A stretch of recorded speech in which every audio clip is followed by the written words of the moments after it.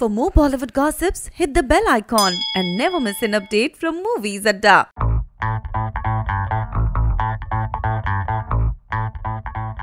कल भारत में 2019 के इलेक्शन रिजल्ट्स अनाउंस हुए थे।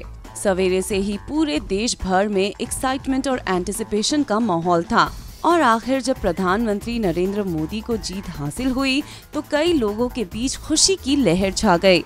सिर्फ आम लोग ही नहीं बल्कि बी टाउन के कई सेलिब्रिटीज भी उनकी जीत का जश्न मनाते नजर आए और कई स्टार्स ने तो सोशल मीडिया के जरिए मोदी जी को बधाई भी दी।